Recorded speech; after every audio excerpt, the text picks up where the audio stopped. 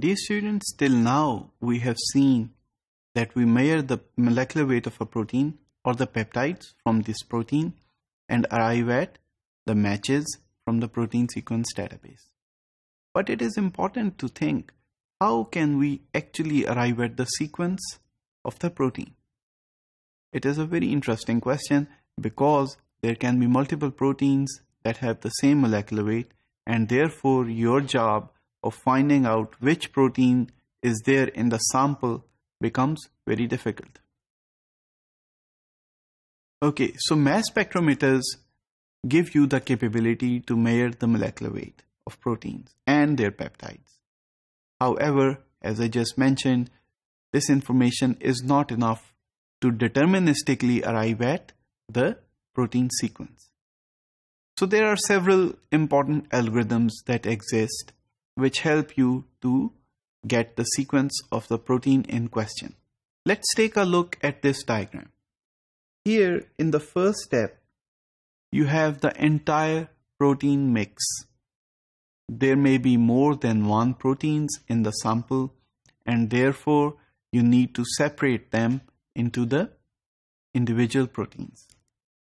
In this case, it is shown here that the proteins have been separated, and then you select one single protein for onward analysis.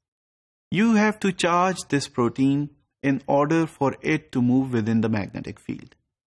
For that, you need to impart a positive or a negative charge on the protein, as shown here, and then inject it into the mass spectrometer, which is shown here. So once you have inserted this protein into the mass spectrometer and the fact that it is charged, it will move and it will give you MS1. The MS1 peaks are representative of the molecular weight of the protein. Moreover, you can fragment this protein into its constituent peptides by using fragmentation methods, and once you measure the molecular weight of each of these peptides, this is called MS2. So the peptide mass measurement will give you another spectra. The spectra are given here as an illustration, and then you can go on and extract the sequence tags from this information. We're going to look at the sequence tags later in detail, but just to give you a brief introduction, sequence tags are small peptide sequences that can be obtained directly from the mass spectrometer data. Once you have these peaks from the experiment, then you can look at the protein sequence databases.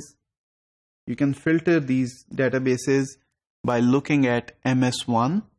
So if the entire protein, the intact protein, has a specific mass, then you can filter the protein database and only keep those proteins that have a similar mass.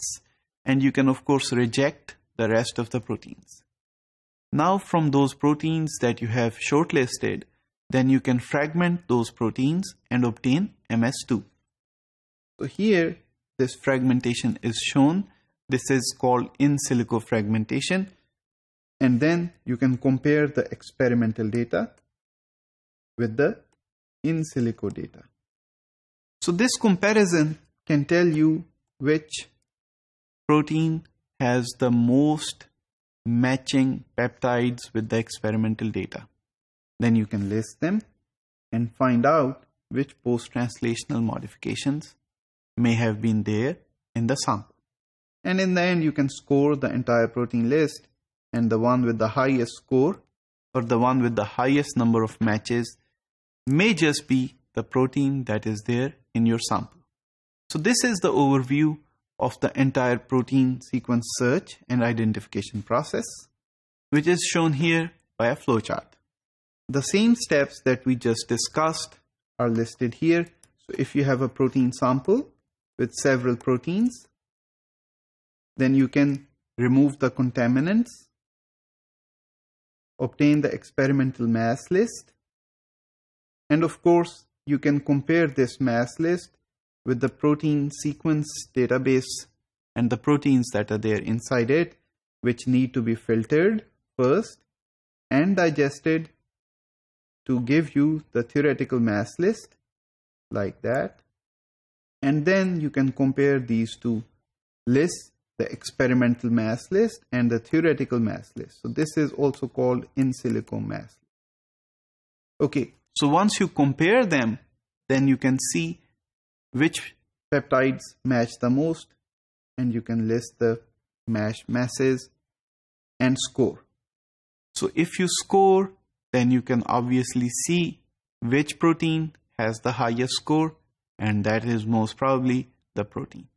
An important step at this stage is to evaluate the statistical significance of this matching process.